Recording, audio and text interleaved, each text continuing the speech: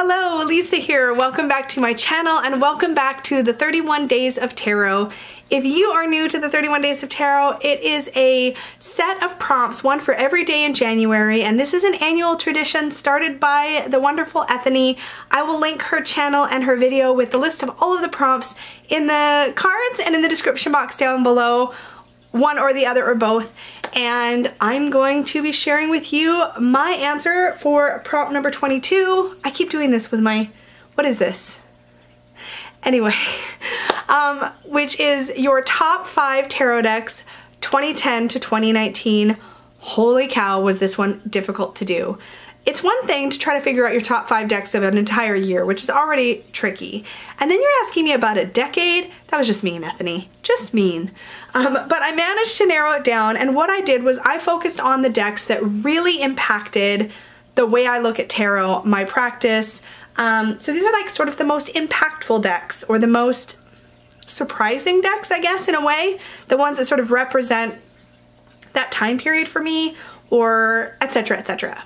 I'm gonna jump right into this because I am babbling, and that's how I roll. Welcome to the Babble Zone. I feel like that should be in my trailer or something. Welcome to the Babble Zone. I don't even have a trailer on my channel. See? Babbling. Let's start with a deck that will surprise nobody, and that is my Mons Tarot. First, let's just pause for a moment and appreciate the extraordinary embroidery that Peggy did for me to create this custom Peggy bag for this deck. It hasn't been living in its Peggy bag lately, which I use the Peggy bag to display. I have sort of a Mons Tarot corner on an altar space because that is how much I love this deck. But I have this beautiful Peggy bag for it when it's hanging on my wall behind me, and I have this gorgeous custom Dustin box. Dustin at Modern Metaphysic Man makes custom tarot boxes, and he made this one just for me. Look at the unicorns on the inside. It's so me. So this is the box that it lives in when it's up on that altar, and it features the Illuminator card, which was an exclusive card for the first edition of this deck. Currently, this deck is out of print, but I believe there are plans to reprint it in the future. I just don't know precisely when.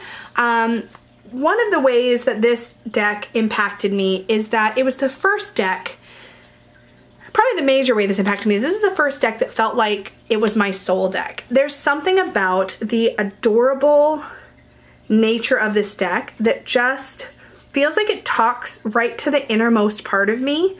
It feels like me in a deck.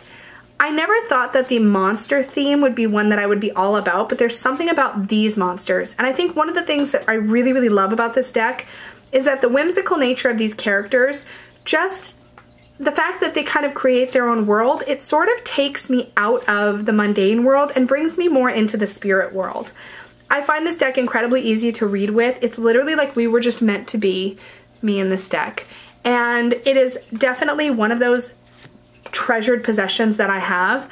I was extremely blessed and touched when a subscriber offered to send me this deck. It was actually, I believe, the first deck or anything anybody ever sent me after starting my channel, and it meant so, so much. And the fact that I just bonded with it so well from the beginning, it completely made my year. But I think this deck may have come into my life actually in 2018, so not my year. But the reason this is one of the top 5 for the last 10 years is this was the first deck that I really felt like I could call a soul deck. And I kind of want to say that with a bit of a disclaimer, because I think sometimes we can get a little attached to this idea that we need to find the one, like the one deck. And what I've learned about finding what I feel like is a soul deck for me is that I don't think it's such a thing as there's just one. I think that this deck will always be incredibly special to me and will always have like a very special place in my collection. It will always be a deck that I treasure, and if my house were burning down right now, this would still probably be the very first deck that I would grab. But I think sometimes we get a little bit too attached to this idea of finding that magical one, and that can actually lead to buying a whole lot of things trying to figure out which one is the one. And I think sometimes it's good to back away from that idea a little bit and just work with what brings you joy. And if that's a Rider-Waite-Smith standard deck, that's it. If it's If it's a crazy cute deck like the Mons Tarot, then that's the one. But whatever it is that you're enjoying working with that's bringing you joy, it doesn't matter if it's like, you don't have to be monogamous with your decks. Maybe that's what I'm trying to say. You know what I mean? It can be whatever you love. And I really, really, really love this deck, and there's something about, it's very comforting for me to reach for this deck and do readings. So far, I have used this deck only for myself with one singular exception, and I did do a reading that I called, it was a pick a card reading here on the channel. I called it A Message for Your Inner Child, and it was as part of my 21 Days of Yule. I will link that video up in the cards so you can check it out, but that was the only time I have ever shared this deck in a reading way with other people. So enjoy, because I tend to be very like greedy with this one and sort of keep it all for myself. But this was definitely, has to be one of my top 5 for the last decade. And I'm sure there will be another deck that sweeps me off my feet. In fact, there definitely has been at least one that if I hadn't already had a deck I would call my soul deck would have been a deck I would probably call my soul deck. And this is what I'm saying, right? Like it doesn't, I don't know. I don't know if I'm making any sense. Hopefully I'm making some sense. Let me know your thoughts actually down below on the idea of soul decks. I'd be curious about other people's thoughts, but I really do love this one. It has a part of my heart. I love all my special accessories I've gotten for this specific deck. It's that deck I like to pamper. I better move on or I'm gonna talk about the Mons Tarot for another 5 minutes. I'm sorry.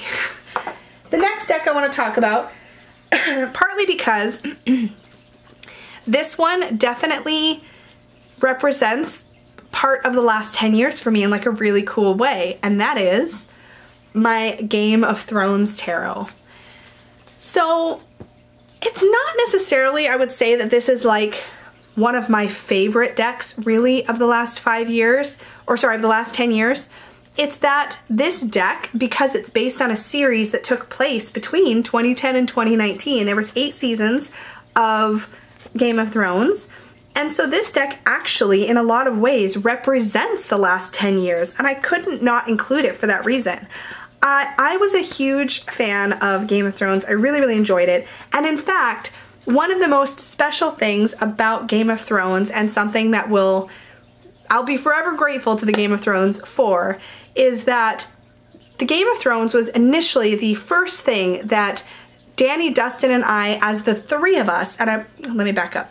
Danny of Danny Mystic, Dustin of Modern Metaphysic Man, and I, the 3 of us together bonded over Game of Thrones first. It's kind of a funny thing. I was individually talking to Dustin, and I was individually talking to Danny, and then I was talking to Danny about Game of Thrones, and then I was talking to Dustin about Game of Thrones, and I was like, hey, why don't the 3 of us do a collab video and talk about the Game of Thrones? And we did, and we created the 3 Fat Readers collab channel, which I will link in the cards, and it's always linked in my description box. But the 3 Fat Readers is a really, really special part of my YouTube journey, and I definitely credit Game of Thrones, and we did some fun things with the Game of Thrones tarot as part of our first collab chat, and we talked about the show, and we shared some of our predictions and things for the last episodes, and it was that thing that created and birthed something new that is so important to me. And my friendship with those 2 is something that I super treasure, and yeah, so I'm getting kind of mushy, but you get the idea. I really actually enjoy working with this deck, and even though it feels like it's just a fan deck, if you know the shows, this actually gives you a ton of stuff to work with. I won't say that these cards match up with the books necessarily, because the books are continuing while the show has already finished and it of course took its own way. But just like any deck or decks that are based on existing literature or stories or mythologies, whenever you know the background of these images, it just gives you so much more to play with. So Game of Thrones Tarot definitely has to be one of my top decks of the last decade. Another deck that I want to talk about that really shifted my practice and had a really big impact on me is the Mary L Tarot. This is the first edition. I have shown this for other prompts in this 31 Days of Tarot, so I won't spend a ton of time on it, but the Mary L Tarot was the first deeply spiritual deck that I felt like I connected to. it felt like it brought so much depth and meaning to my practice that I can't not give this a spot in my top decks of the last decade. The next deck I want to talk about was one that I swore up and down for years that I had no interest in owning or working with. I was convinced that this deck was creepy and dark and not my aesthetic and just ew. I was almost revolted. I mean, I don't mean to be gross, but I know other people have had this reaction. That is the Deviant Moon. I have the borderless edition. Eventually, my curiosity just got the better of me and I bought this deck and I started working with it and it blew me the heck away. There is something so powerful and potent about this deck. It is my #1 deck for shadow work. I'll try to remember to link my video on the top 5 shadow work decks, but this deck absolutely brings so much richness and such a cool twist on the meanings of the cards. Especially if you look at them, like this 3 of Pentacles, which is about collaboration, also looks at how sort of each one is having an impact on the other. There's so many cool layers of meanings in the way these cards are depicted. This deck gives me life. I love it. It is one of those decks that strongly impacted my personal practice and the way I view the tarot, and that makes it super special and definitely one of the most impactful decks for me of the past decade. And finally, last but not least for sure, is the deck that if this had just come into my life and I'd never had another deck I called the Soul deck, this would probably be it. And it is the This Might Hurt Tarot by Isabella Rotman. This is not the first time in these 31 days of tarot you will have seen this deck either, because I freaking love this deck. So I won't spend a ton of time on it, just like I promised on the other one. But this is a Rider-Waite-Smith clone that has a modern, fresh, diverse take on the cards. It takes and twists up the genders in fun ways. It takes and makes these cards much more modern, much more approachable. This is a very relatable deck, and I feel like most people can see themselves in these cards. I'm not going to say everybody, but definitely a lot of people can see themselves in these cards, and I think that makes them a really, really cool addition to the tarot community. I think Isabella completely knocked it out of the park. There's so much symbology through here, and there's so much comfort, and there's a welcoming energy to this deck that just sets it apart, I think. If I were to recommend a single Rider-Waite-Smith style beginner tarot deck to anybody, this is the first one I would recommend, bar none. It's such a fantastic one to work with if you want to work with something a little fresher, a little more diverse, and a little more modern than the classical Rider-Waite-Smith deck, and you're learning, oh my gosh, is this one an amazing one to learn with. I wish I'd had this deck in the 90s when I was learning tarot, because this is super special and it remains my absolute favorite for client work. I love this deck. I love it. So that wraps up my top 5 tarot decks of the last decade. I would love to hear what yours are, and remember that you can always book a reading with me over at supportivetarot.com. Remember to like, share, subscribe, all that good stuff, and I will see you all soon. Bye!